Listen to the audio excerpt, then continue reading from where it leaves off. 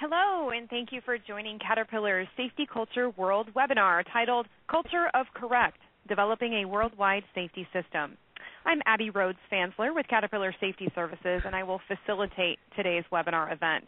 Before we get started, a couple of brief announcements. First of all, the phone lines are muted, so please submit questions or comments for our presenters through the Q&A or the chat areas of WebEx, and we will use the final few minutes of today's presentation for Q&A. Also, this event is being recorded. A link to the recording, including the slide presentation and audio, will be posted at safety.cat.com later today.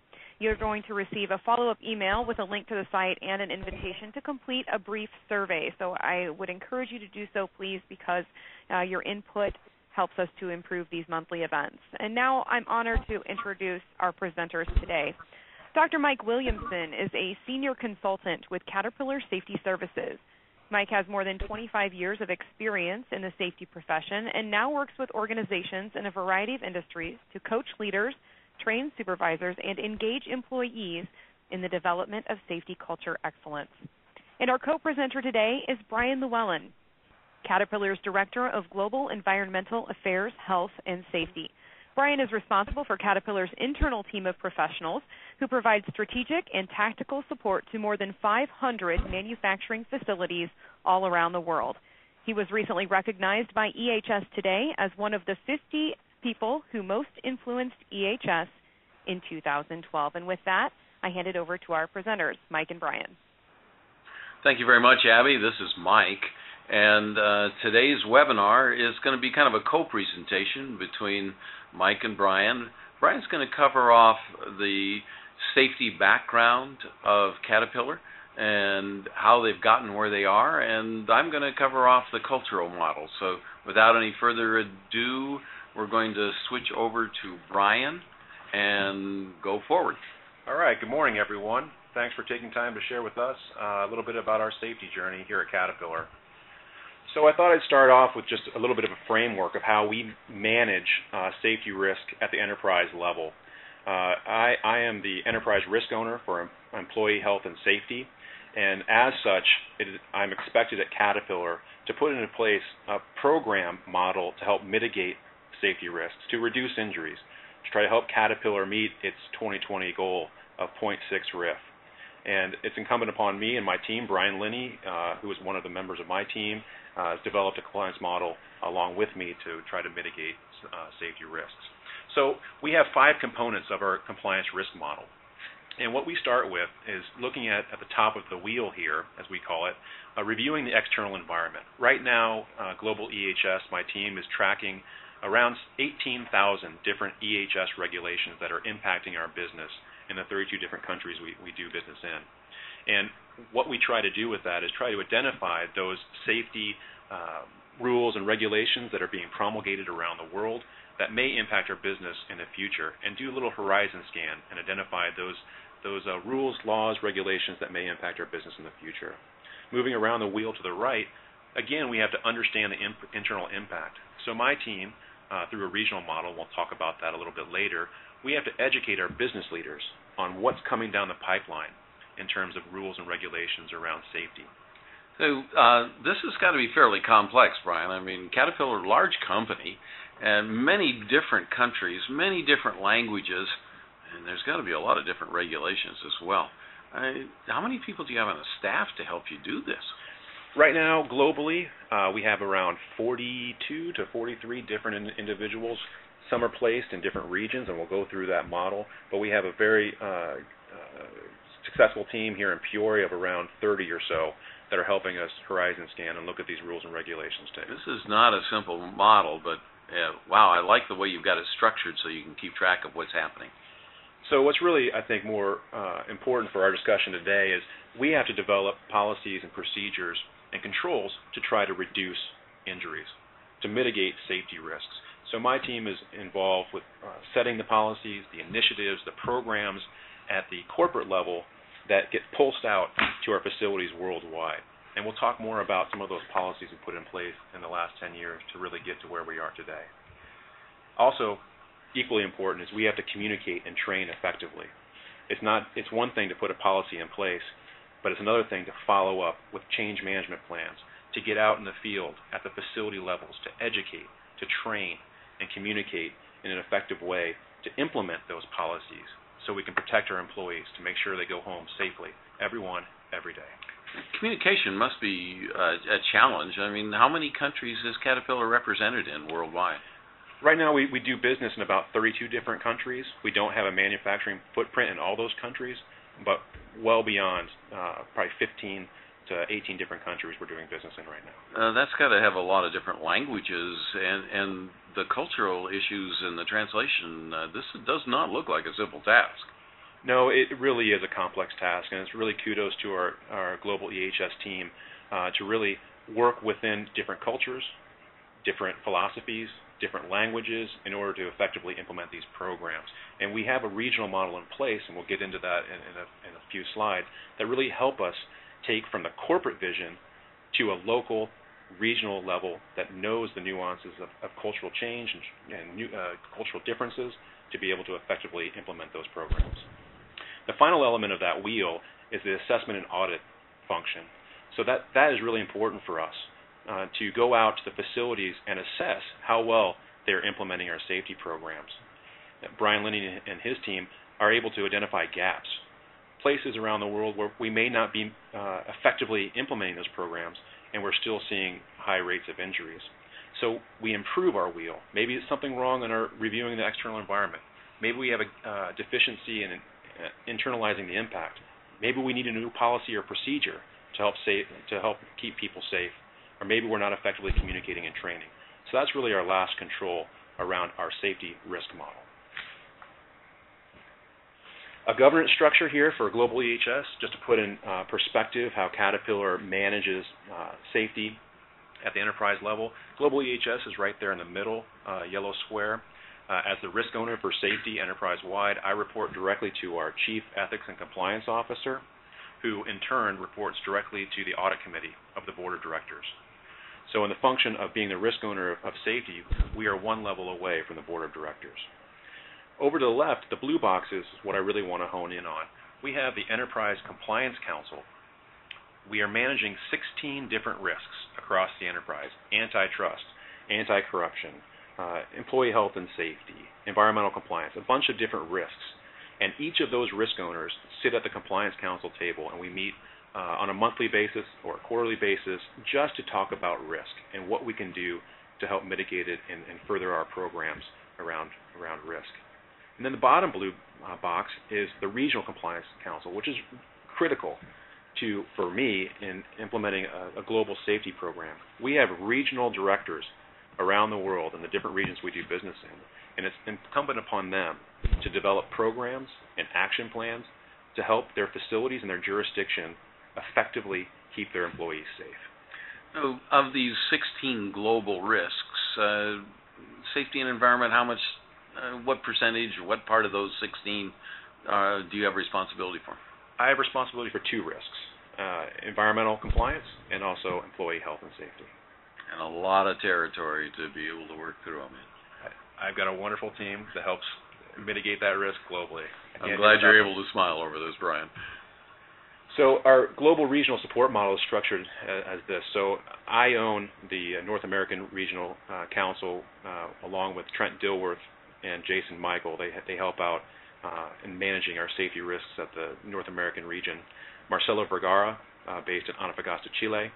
He is the EHS director for safety risk for this purposes of conversation for South America, Central America, and Mexico.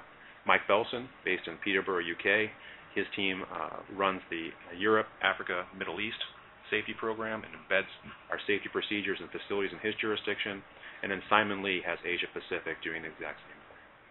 And again, it's really about trying to get to the local level with our corporate policies and procedures, because we need to understand their languages, we need to understand their cultures to be able to effectively implement these programs. Very impressive. Thank you, Brian. So it's a little bit about our governance and our structure and our compliance model, but Caterpillar is all about results. We can do all sorts of activities, but if we don't have results, then we can't take the benefit from that.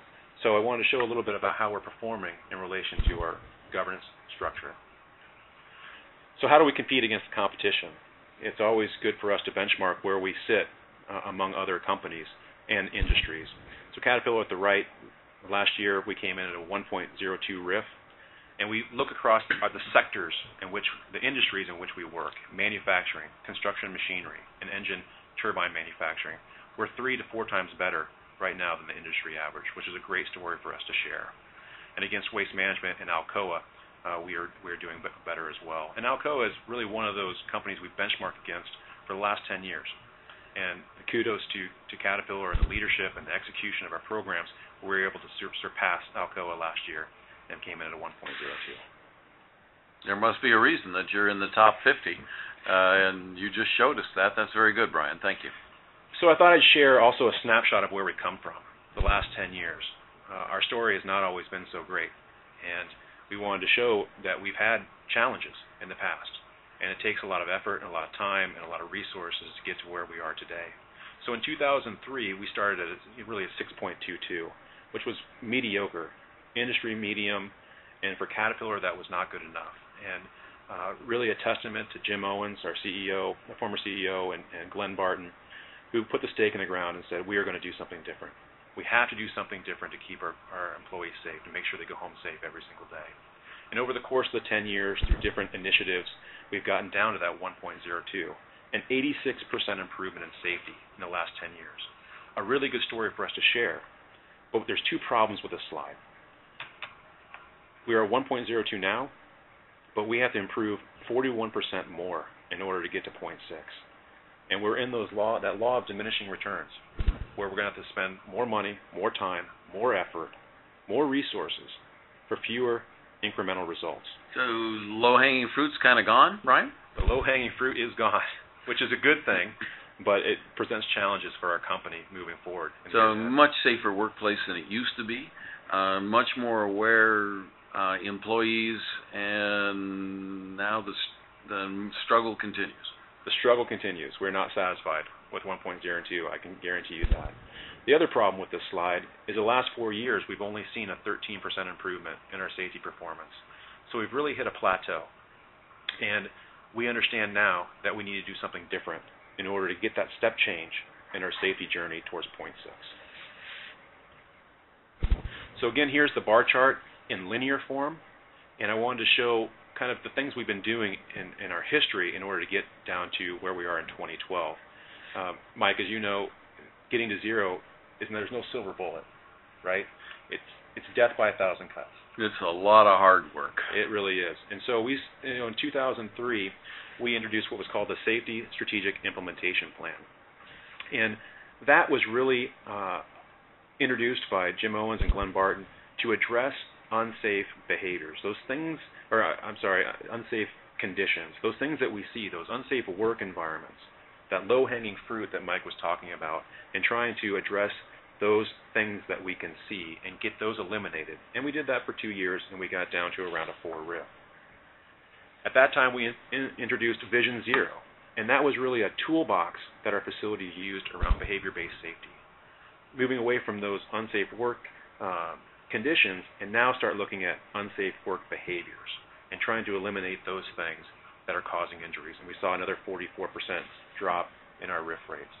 And finally, we came in with what we call the Caterpillar Production System, standardized work really around production and quality, velocity, and cost. But there's also a people aspect there around safety performance. And along with that, we introduced an ergonomic strategic implementation plan. At that time, about 52% of our injuries were soft tissue related. So we knew we needed to do something around that. And we used standard work to, again, try to eliminate unsafe work behaviors. So these 3 initiatives really were around attacking conditions and behaviors and eliminating those unsafe conditions and behaviors from our workplace to get to 1.02. Okay, you focused on the presence of injuries then. Absolutely. I think RIF really is looking at the presence of injuries. And we'll talk about how we're going to shift away from that in our next from a cultural standpoint, what we're talking about here really is the traps that are in the workplace that our people step into. Conditions, behaviors that we've always done it that way, ergonomics that they exist in the workplace, they're apparent, and you just got to take the traps out of the workplace. You've done an incredible job here. I appreciate that, Mike. Again, we've got a lot of work to do, and I think the hard work is ahead of us. But the good news is, had we done nothing since 2003, 44,000 more employees would have been injured. Those three initiatives alone have prevented 44,000 injuries. And you think about not only the employees that went home safely, but the impact is exponentially greater when you think about the friends, families, and loved ones of those employees that when they went home safe, those people were not impacted either. And those three initiatives, that's worth fighting for. You know, that Caterpillar has about 150,000 employees worldwide. So you're saying this is 1/3 of the workforce that does not go to a doctor for safety-related repairs. That's huge. It really is. And it's a real testament, again, to the leadership and to our EHS professionals in the field, all the people who really took the laboring oar to make sure our employees went home safe. But our work's not done. We have to continue on. And if we take our linear chart out to 2020, you see the red line here. We're going to flatline. If we do nothing else, we are confident that we're just going to flatline out around 0.9, 0.8, 0.7 area. But here's our opportunity. We know we need to do something different in order to get down to 0.6. And if we do, we're confident that we'll avoid 4,000 more injuries. And for us, that's worth fighting for. There's a real opportunity for us. So, wow, this is 48,000 injuries? That's about right. That's a lot of people. Is there any financial impact to doing this? Absolutely, and we don't like to necessarily talk about that up front, but there really is a tangible economic benefit. And in global EHS, what we've been saying to our leaders around the world is if we execute our safety strategy correctly, it's going to give us a competitive advantage. We know roughly, I think a real conservative estimate is, each injury is around $10,000 of direct cost for workers' comp. So if you go back to our previous slide of 44,000 injuries avoided, that's $440 million of avoided cost. And our opportunity cost going into 2020 is $40 million. That's big, and that's just direct. And you and the audience, the safety professional audience, recognize that for every dollar in direct, there's a significant amount of dollars in indirect. Generally runs between 4 and 10. Certainly, it is a competitive advantage, but really what it is protecting our employees. We think about production and engagement of our employees. I mean, there's so many intangible benefits for making sure we have safe work environments. We really do believe it's a competitive advantage for our company. And it's also you're sustaining an organization. You can't lose 1/3 of your employees and stay in business. This is a good story, Brian. Keep going. So what's our next step change? We talked about how we're flatlining out, and we know we need to do something different in order to get to where we need to be by 2020. And so what we've embarked upon is this cultural transformation project. So what makes the difference in safety? We believe that there are 6 levels of safety, and each company is in a different stage of their safety journey. And for Caterpillar, back in 2003 when we were a 6.22 RIF, we really were at level 1. We were reacting. We were just blocking and tackling on compliance issues, work orders, safety investigations, and basic safety meetings. And our RIF numbers showed it. Then we moved on, like I said, to our safety SIP, which is really trying to address those unsafe conditions that we could see. That was a level 2 of safety. So we were starting to progress through the levels of our journey, and we saw some incremental results. And then we moved into our Vision Zero, behavior-based safety program, CPS, standardized work, and an ergonomic SIP, really around those things that we do, those behaviors that are unsafe that cause injuries. And now we're through level 3, and we have to move on. Time for us to go into attacking those things that we believe, trying to work on the unseen culture, safety culture at our facilities, changing hearts and minds, changing cultures and norms at each specific facility so that they start to embrace safety in a completely different and deep way. And that then leads into the whole cultural area. The first piece is to work on the presence of injuries, levels 1, 2, and 3. And now 4, 5, and 6 are dealing with the unseen reality in safety that leads to how do we improve this culture to address those issues that still exist, but they're not apparent in the workplace. I'll do some discussion about these effective data-driven safety teams, Caterpillar's approach, rapid improvement workshops, and then developing a passionate leadership that just relentlessly pursues zero.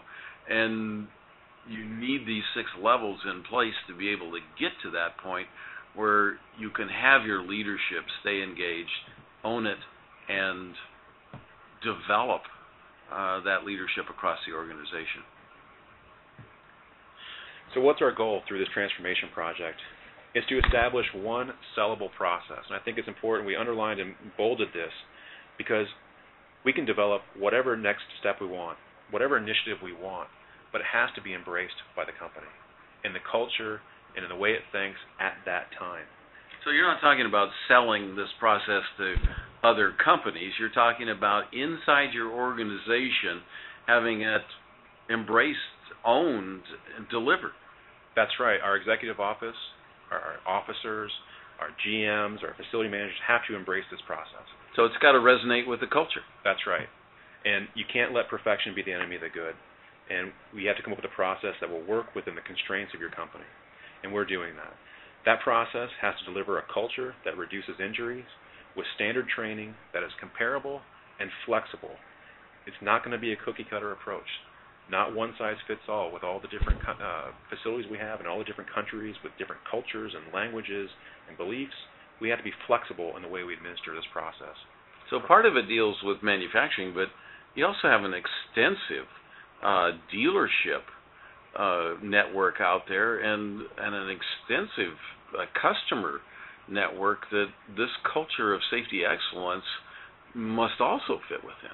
That's exactly right. Tell me about these pictures I see here. So I took a couple pictures of some of our really high-flying EHS professionals. On the left is Ashley Elwelt. She is one of our industrial hygienists. She's based in Peterborough, UK. She was at one time based in Mapleton, one of our foundries here in Illinois. And on the right is Andrew Jarek, one of our environmental engineers, who is also at Mapleton. 2 really exceptional EHS professionals for Caterpillar. 2 of the many, it sounds like. So we are embarking on a fundamental change in the way we measure and think about safety. Now, we will maintain accountability for RIF to the officer level. That's our expectation. That's the score of the game. We are a results-based company, and that is the results of our efforts at our facilities worldwide to drive safety excellence. But the transition will be below them to proactive solutions-based metrics, below the VP level. Give the vice presidents something else to manage besides injury reduction. And what we've chosen to use is the Safety Perception Survey in order to start addressing some of those issues. And the shift is away from accountability for injuries and transitioning into accountability for solutions at the facility level to keep people safe. Our shift is, and this is for us a shift change in the way we think about safety. Caterpillar is moving away from measuring the absence of injury towards measuring the presence of safety. Now, this is a very good fit into, you could say, statistics. Most of our supervisors have a span of control of, we'll say, 10 or 15 employees. So if they had a recordable injury and we held them accountable for a RIF of 1.0, that could be 6 to 10 years, where to get to the 100-employee level, that it just doesn't work. And so the statistics of looking at RIF, recordable injuries, is now being changed to the statistics of looking at actions that deliver solutions, and your workforce does thousands of those. Major shift, and for the right reason. So we're taking a 3-pronged approach in trying to drive this cultural transformation project, starting with leadership first. You've got to have the appropriate and effective tone at the top. Our leaders have to be talking correctly about safety and looking for those things that are going to drive safe culture throughout our facilities. So how are we doing that? We're going to do a leadership roundtable for our executive office, for our chairman and the group presidents. We're embedding safety culture excellence training through our divisions around the world. They have individualized leadership summits, and we're going to be teaching our divisional leaders about safety and how to manage safety appropriately to drive the right culture. We're embedding safety training within our Leadership Excellence and Development Program. Also, we're going to shift away from focusing to focus on solutions and away from RIF. Then the second thing is we need to diagnose the problem. We're in the process right now. We've rolled out pilot facilities that are in scope right now that have taken what we call our cultural assessment survey to try and diagnose the problems at some of our facilities that have a little bit higher RIF than what we would expect. And so we're trying to diagnose the problem of culture at those facilities. And then once we know what the problem is, go in with the treatment, using START training and other engagement and improvement solutions to try to drive safer work environments through improvement of culture.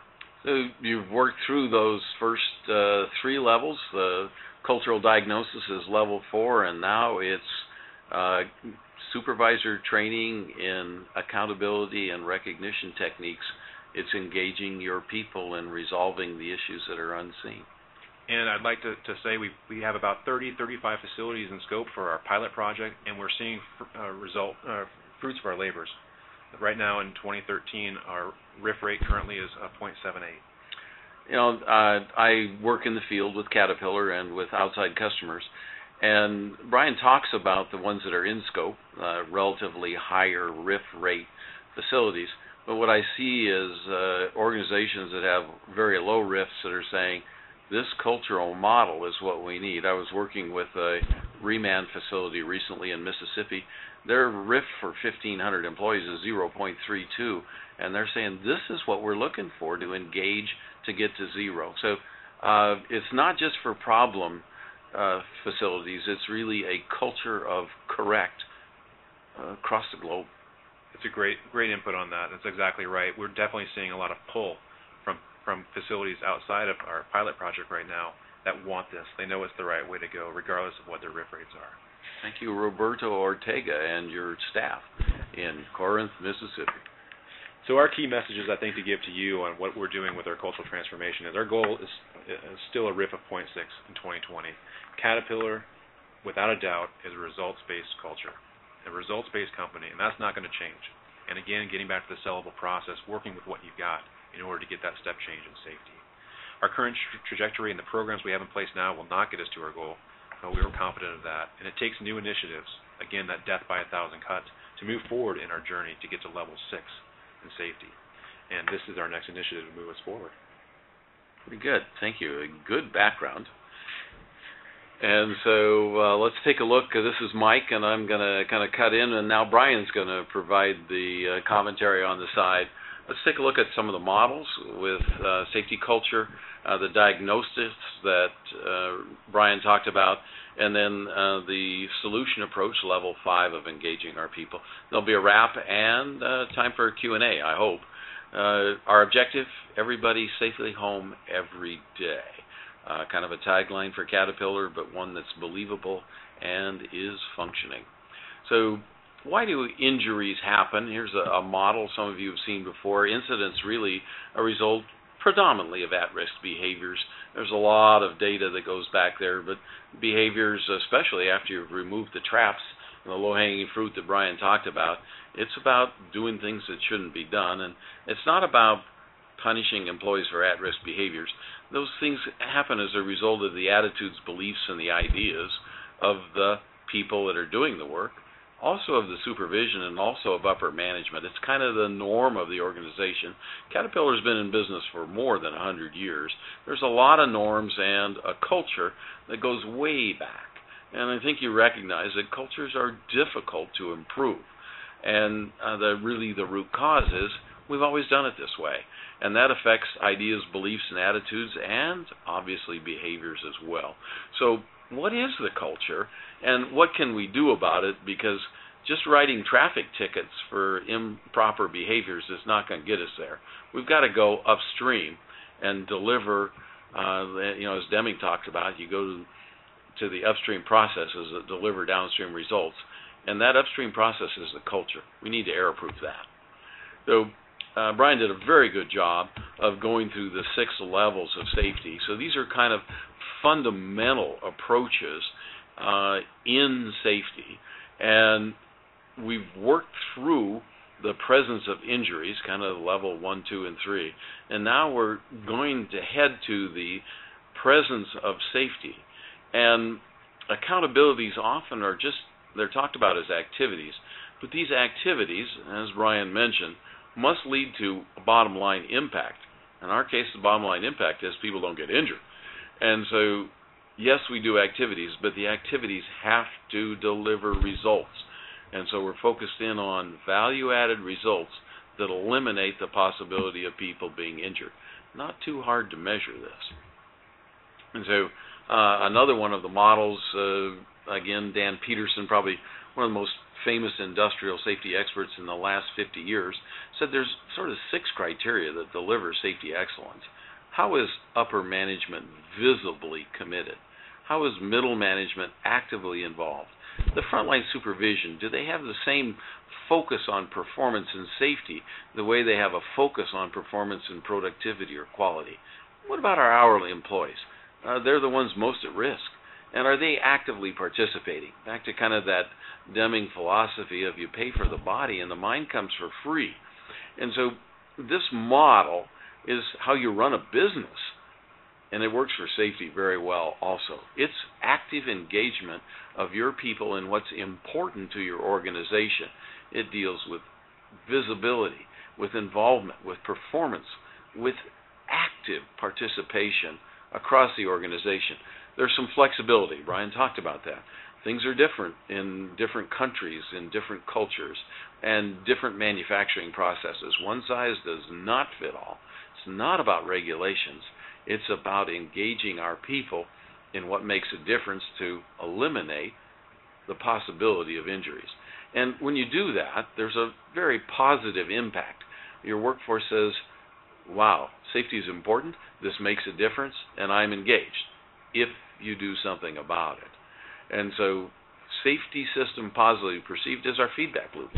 And what we're trying to do is find out where the issues are and then do something about the issues by engaging our organization, upper, middle, frontline supervision, and hourly employees in resolving the issues.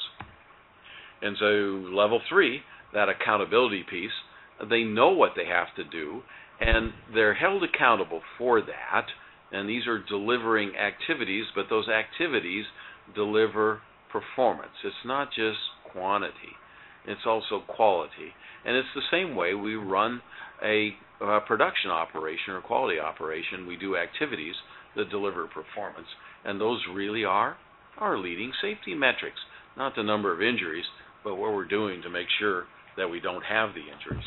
I think to add on also, Mike, about the activities. For Caterpillar, it really is about solutions as well.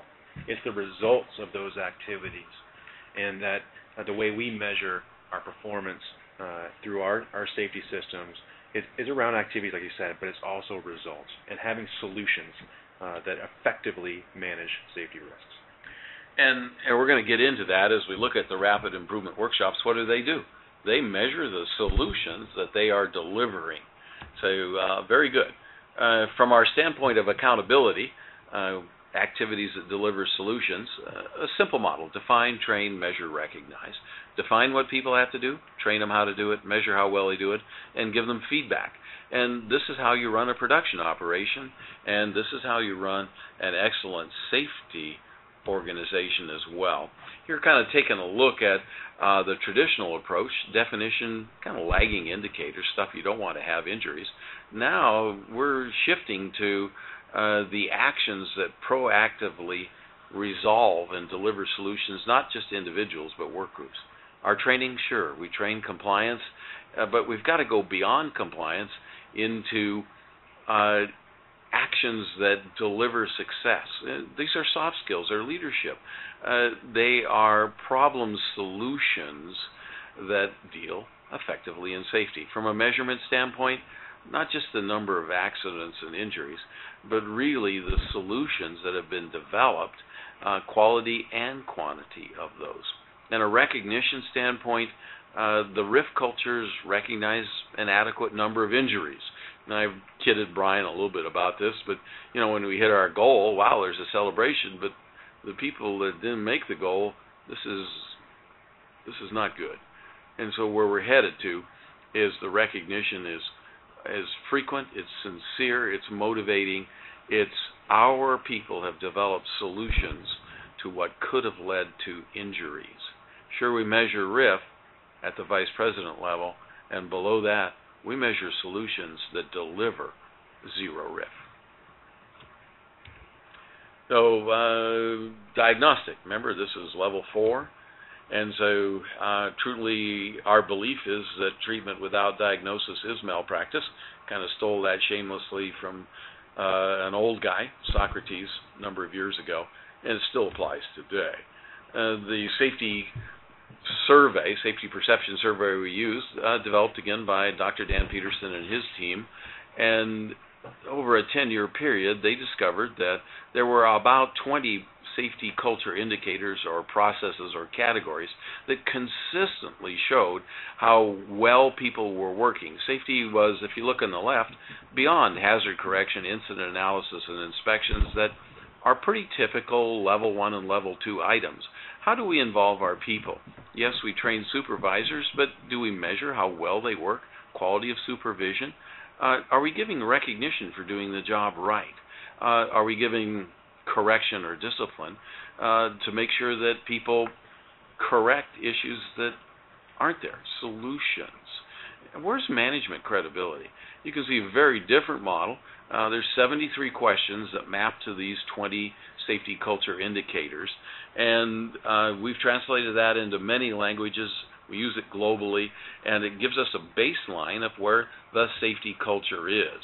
And kind of an example looking at an organization, some things that we do well, some things we don't do well. There's employees, supervision, and managers. They're measured on these questions and the processes. There's differences between them. This is data that doesn't require an injury. Brian, you said you wanted to talk a little bit about this one. Yeah, sure. I think also how these numbers shake out, it really is measuring the perception of the employees, the supervisors, and those different stratification levels of employees at a facility level, the perceptions of those safety indicators. And there are gaps. It can identify unseen gaps in the way the different levels of management, supervisors, and shop floor employees look at these different aspects. That's an important part. You know, when the survey was originally developed, all the statistics showed that the group closest to safety reality was the hourly employees, those closest to the work. The next closest to safety reality, those supervising hourly employees, and then kind of the rest of the world. And there is a gap, and that gap means that the cultures are different, the beliefs are different, the engagement is different. And so this survey shows us not only scores and numbers, but separation between the groups, and allows us to develop a culture where everyone is engaged in eliminating the possibility of injuries. And what we're finding as we roll out our transformation project, these composite scores really give us a roadmap of moving forward. What are the things we need to address in order to positively affect safety culture? And what we're finding is many of these different safety indicators also have a positive influence on other indicators. If we work on one, we're going to see tangential benefits in other indicators as well. So there's an overlap there. Absolutely. There's definitely a codependence in these 20 different safety indicators that really give us a good diagnosis of the problem and help us effectively treat the problem in the years ahead. So there's an overlap in safety. Is there an overlap into productivity and quality? Is this cultural indicator go beyond safety? Absolutely. There's a lot of studies that show that there's a correlation between safety, performance, and engagement. So we think that all three are tied together, even quality and the velocity in which we get out our product. It's all correlated and interdependent. So this culture survey goes way beyond just safety. Absolutely. And it goes to an enterprise that you want to sustain zero errors, zero incidents. And, you know, looking at a little bit of a drill down, here's some of the questions that map to those safety culture processes. And you can see these are the ones that are the worst of the worst, the wows. And so an organization without having injury can look at some of their cultural struggles that are existing, and that would lead to, as you'll see, initiatives to resolve them. We not only look at what needs to be fixed, but we also look at safety culture excellence. And every organization we've dealt with, inside and outside of Caterpillar, has some things they do very well, and they've developed a culture of correct for these. And so what we try and do is learn from these lessons.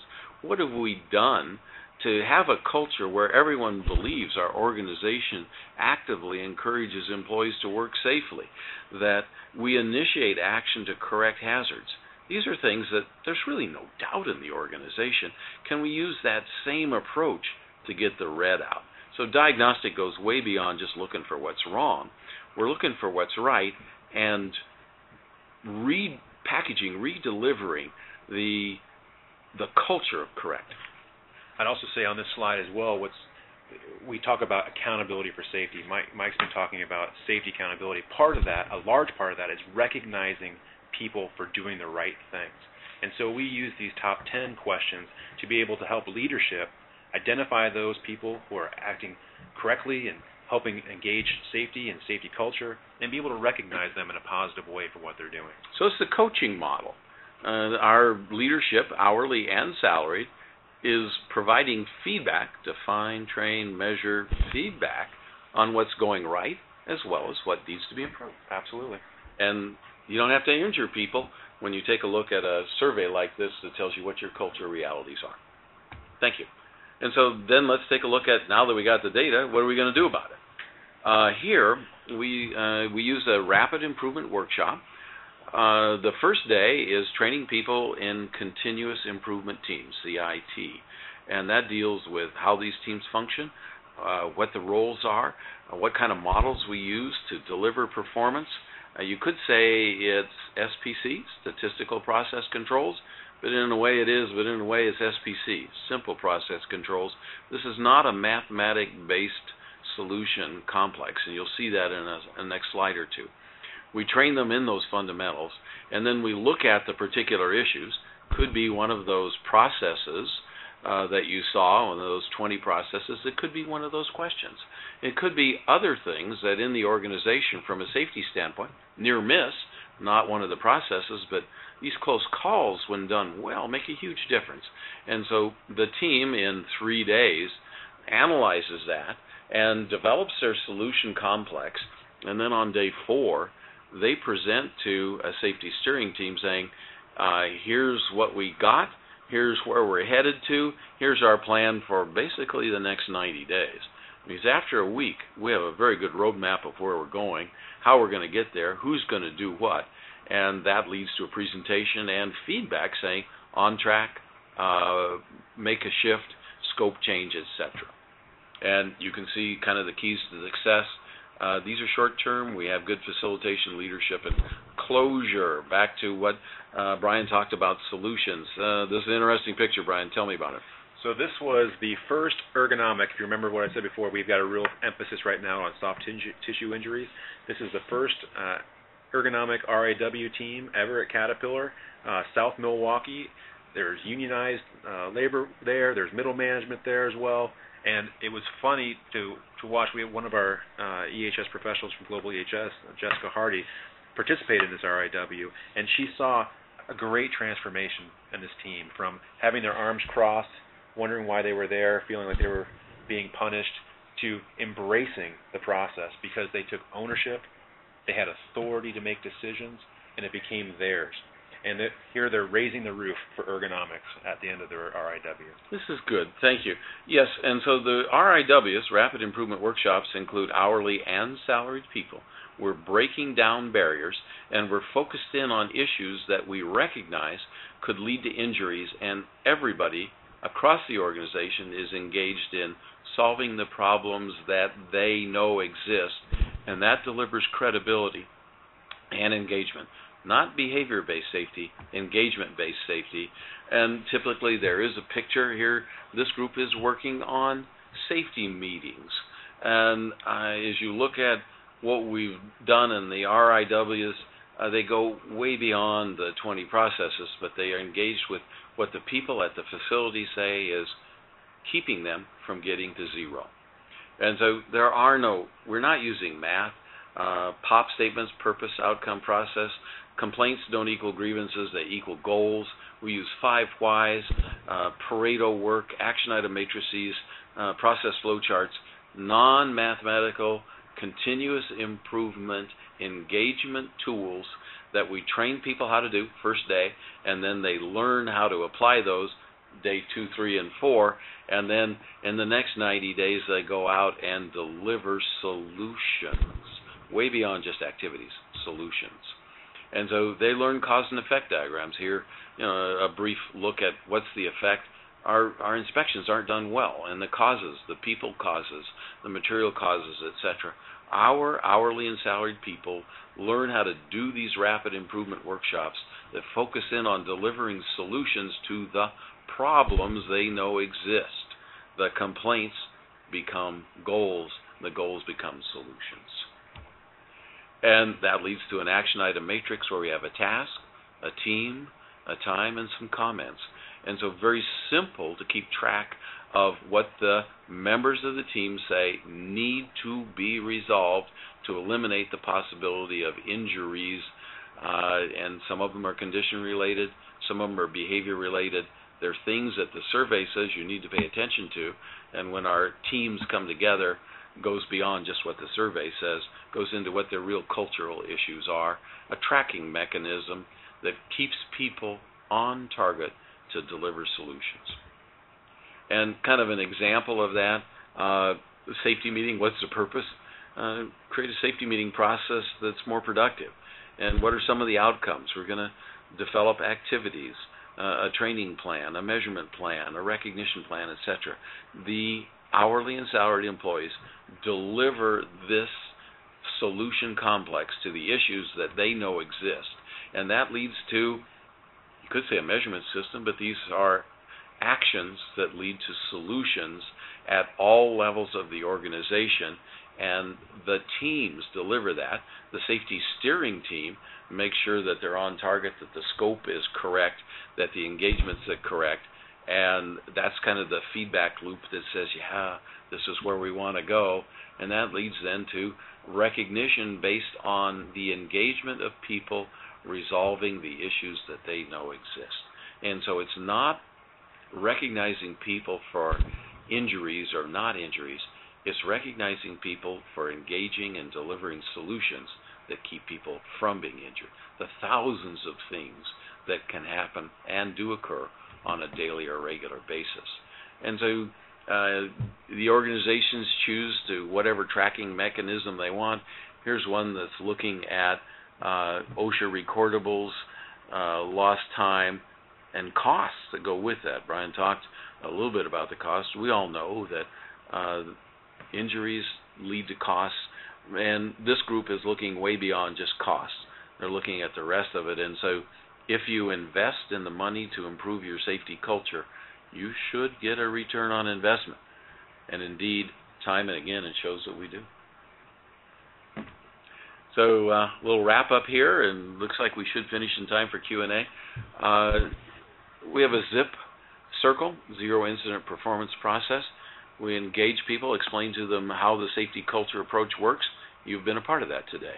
We make an assessment, the Safety Perception Survey, that says what are the underlying issues that have the culture not delivering zero. That then leads to building a plan to address those issues, and that plan then leads to developing solutions, rapid improvement workshops, that are then implemented and checked. And so if we looked at the statistical process control model, define, measure, analyze, improve, control. Right, DMAIC, or plan, do, check, act. And what we're doing is we're moving safety into mainline operations excellence, a place that's needed to be. Also, this is very reflective of our compliance risk model. Very similar to what we're doing in our risk at the 16 enterprise risks worldwide. So it was a very easy fit for us because it's a continual improvement model. And again, in the check, you're assessing, right? You're doing your audits and assessments at the end to improve the process in the future, much like we were doing at the enterprise level. So it fit really well within our model. And so the audit, not necessarily looking at conditions, yes it does, but it also looks at safety culture reality, Absolutely. the safety perception survey. And when you get to the teams, they say, yes, we're working on these questions, but we've got some other issues we want to work on as well. I use the example of near miss, but we could use preventable vehicle incidents. What happens is change the whole culture to focus in on what needs to be resolved to deliver zero on the job and off the job as well. And so the measurement model in the past typically has looked at statistics. This is what Brian presented at the front, RIF. And it benefits upper-level managers, but it doesn't really deliver anything at the front line where the workers are. And they live in a world of activities, and these activities lead to deliverables. You could call them solutions. And they work well at the front line, but they don't really have any measurement at the upper level. So we're doing a blend here. And so by doing a survey or interviews or questioning what the safety culture reality is, that leads to visible accountabilities and solutions that are delivered not just by the frontline people, but across the organization. These rapid improvement workshops engage people across the organization in resolving the issues that have been hidden in the past and now are not only visible, but they're actionable, and there's a process, a rapid improvement workshop, that engages people in delivering credible solutions to their own issues. And so kind of some examples from various people out there. The process makes a huge difference to the organizations, some of which are in the audience today as we speak. Here, David Watts with Atkinson Construction. Major shifts, and David would be glad to talk to you about it, and maybe will during the Q&A. So from that standpoint then, any questions you've got on Caterpillar's approach to safety excellence? Brian, kind of give us a little wrap here. Yeah, sure. I was just thinking of those people on the phone that are listening to this presentation. I know that companies and dealers and those external people that are listening to this presentation are on different parts of their safety journey. And for many or some, this may seem like a daunting or overwhelming task to try to engage in this process. And I'm telling you, it's worth fighting for. And it will change people's lives. It will help with performance. It will help with engagement. It will help with productivity and give a competitive advantage for your company. And I remember when I first met with Mike and his team and where we were in our journey, really struggling with how we were going to implement this process, but we knew it was worth fighting for. Those 44,000 people that went home safe in the last 10 years, thinking of them, and the 4,000 ahead of us that we're going to protect. It's exciting, and it's something that we're really engaged in trying to embark on that journey. Thank you very much, Brian. And as you looked at the progression chart for Caterpillar, you can see that this is not the silver bullet. This is not do it today and everything is wonderful tomorrow. This is sustainable engagement and a relentless pursuit of zero. And with that, Abby, do you have any questions you'd like us to address? Absolutely. Thanks so much, Mike and Brian. And we do have lots of engagement going on from our participants today. So thank you very much to all of you on the line, and I hope you'll stick around to hear the answers to these questions. First of all, why is the RIF goal set at 0.6 rather than 0.0? I'm sure there's a reason. What is the rationale that went into establishing 0.6? Great question. So we looked at the time we set that goal, trying to set out our Vision Zero. We looked at companies within our manufacturing facility or manufacturing sectors that we considered world class at that time, and that's what their RIF rate was at that time or around then. Maybe we set 0.6 a little bit lower than what world class was or what we thought world class was in our manufacturing sector to try to put a blue dot out there. We know zero is achievable, and we're committed to that. But we wanted to, by 2020, be in that world-class strata for manufacturing facilities. And if you look at RIF, certainly traditional, and every organization in the world measures it. And it's interesting, Brian's definition of world-class. Basically, the best out there run about 0.4 to 0.7, so 0.6. And this presentation shows you that though we're a numbers-oriented organization, 0.6, really the answer to world-class safety is an organization that relentlessly pursues zero, and that's what we presented today, the approach to relentlessly pursue zero. Next question, Abby. Okay, the next question, and we got this in a variety of forms, but several people asked, with a RIF goal, is there any concern that employees would hide or not report injuries? Great question. Absolutely that we have a concern that at the top level, we have been talking with our leadership that when you get to where we're at in our RIF journey, that metric can start to drive the wrong behaviors. When you start looking at the absence of injuries and trying to use injuries, things that you didn't intend to happen, as your measurement for safety excellence, things like that can happen. We do have controls in place through Brian Linney's group. We also have an Office of Business Practices. We have a worldwide code of conduct where we expect all of our employees worldwide to act with integrity, teamwork, excellence, and commitment, and be truthful and completely accurate with integrity of the record keeping throughout the world to us as we measure our RIF at the enterprise level. But we do see pockets of resistance, and we have controls in place to mitigate those. But that's a great question. So, truly, if you're measuring injuries, there is pressure not to report, and that, again, is a part of the strategy of changing to measuring solutions. The VPs up the ladder have RIF responsibility. Below them, it's solution responsibility, the presence of safety.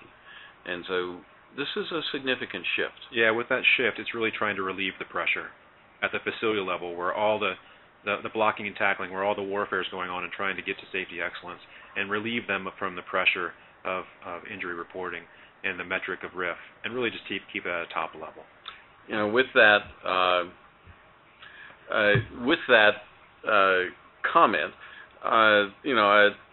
the RIF level, as low as Caterpillar is, if you had one injury, basically it takes you out of the performance metrics. But if you're looking at a solution metric, you stay engaged all the way, and that's really where we want to be. Absolutely. Next question, Abby. All right. Regarding recognition for performance, do you recognize both the individuals and or the group the employee works with? So the recognition approach, as we do our RIWs, our Rapid Improvement Workshops, they deliver activities and accountabilities that then lead to solutions. And from that, then, that team decides what kind of recognition they're going to have. This is not a corporate mandate that you will have this type of recognition program, because recognition in the different countries, the 30-plus countries that Caterpillar deals in, very different.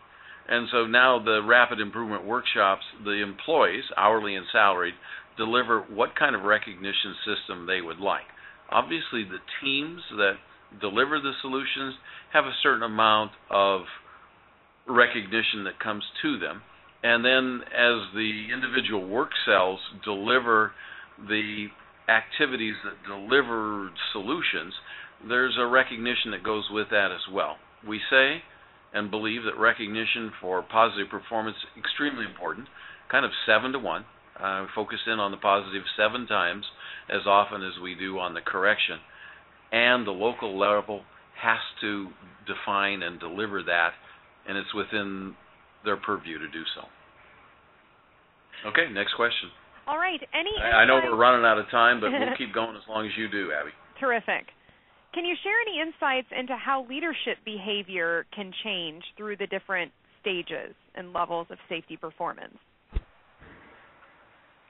Okay, what we see in the field is a tremendous relief not to be accountable for one particular incident or injury. And that leads the upper management into believing that they like this engagement in delivering solutions because, from a production or quality standpoint, they're all about solutions. And so we've shifted safety from counting what we don't want, injuries, into counting what we do want, solutions. And that has led to a whole different dynamic of upper-level managers. They're saying, at last, Thank you. I'm in, and you can see me visibly here because our comfort zone is delivering solutions, not counting what we don't want to have happen. It's actually made a significant cultural change that's visible in the sites we work in. I would say also from a facilities management standpoint, it gives them some clarity. When they look at a RIF number, they may not know exactly why they have that RIF number. And with this new system, it gives them the tools to be able to work with people, getting away from a number and start working with people in a meaningful, mindful, decisive way to try to change safety culture. So it really empowers them to make change in the appropriate way, where that with a RIF number of 2.56 may mean nothing to them, and it doesn't have any clarity on what they should do in the future. Okay, we've crossed the time limit, Abby, but we still got 129 people online, so if you want to give us another question, we'll take a run at it. Okay. Back to the RIF questions. The RIFs represented today are assumed for all of Caterpillar. What sectors of CAT experience higher RIFs, and what measurable leading indicators does Caterpillar track in these higher loss arenas? So I would say our more high risk or injury-related dynamics of our company are around some of our foundries have some challenges. We also have some high-risk work environments in our rail space as well, although they are taking a great step forward in their safety journey, and they're taking a lot of accountability and excellence in their leadership around safety performance. In terms of leading indicators, the things we kind of the catch-all of the ones that most people use. We use some near-miss reporting. We also have first aid injury, new injuries, things like that to help us drive performance.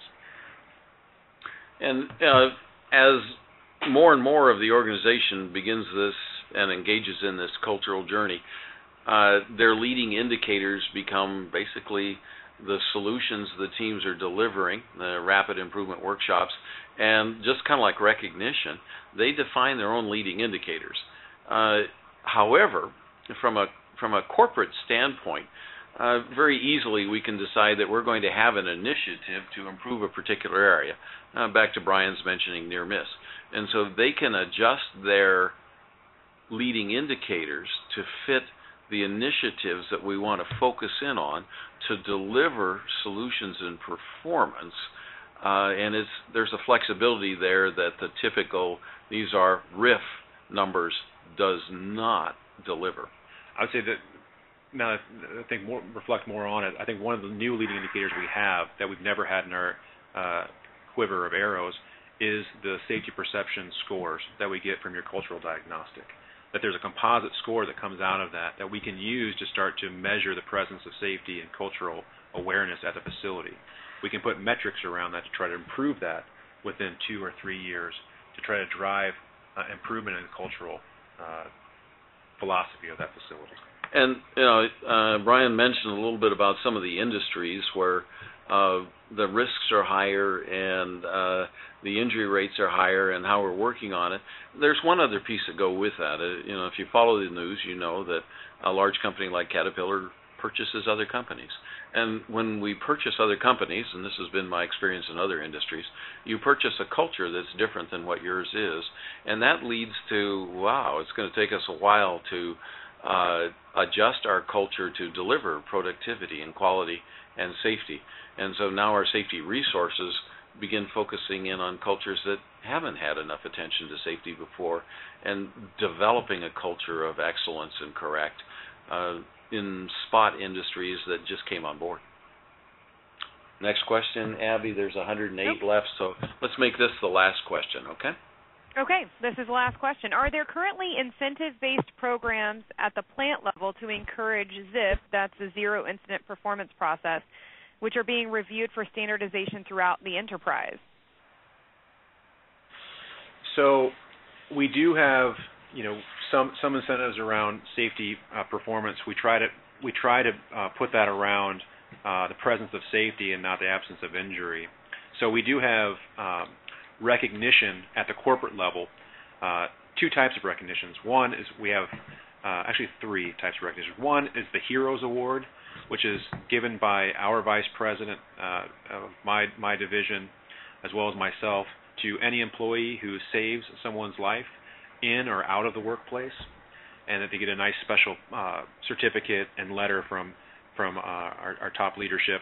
We also have what's called a Safety Star program. So if someone does something individually or as a team does something together to drive safety at their facilities, we have a nice letter, certificate, and pin, which says People Safety First and has a Safety Star on it from Caterpillar, and they get to have that they can wear or put in their cubicle or office. And then we have Facility of Distinction Awards, where we actually give out banners.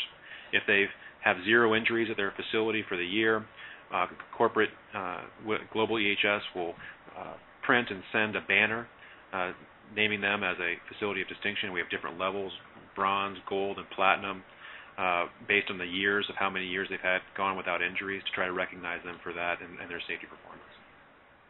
Okay. Abby, thank you very much. Brian, thank you.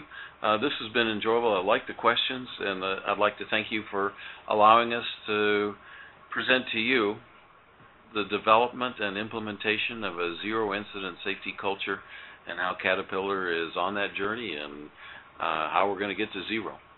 Thank you very much. All right. Thank you so much, Mike, and to Brian, and thank you to all of our participants for joining us for the call today. Our next Safety Culture World webinar will be Wednesday, September 25th at 10 a.m. Central, so please register for that at safety.cat.com/webinars. Thanks again, everybody, and have a wonderful day.